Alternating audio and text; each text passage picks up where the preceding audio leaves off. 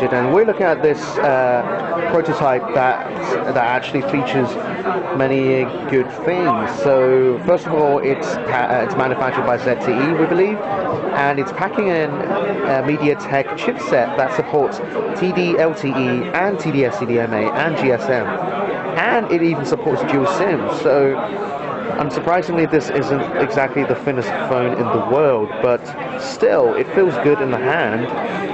And as you can see, the software, which is Android Gingerbread here, is actually pretty smooth. The chipset itself is clocked at 800 megahertz though.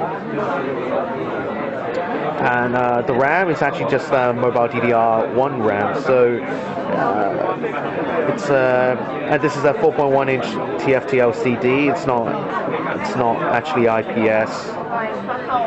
So when it comes to the market, it shouldn't be too expensive, or that's what we hope so anyway. There's a 5 megapixel camera on the back and a headphone jack at the top, and there's a power button there, but it's not working properly. But then again, this is just a prototype, so we won't be too harsh. Yeah, so we shall see what it's like when it actually comes out.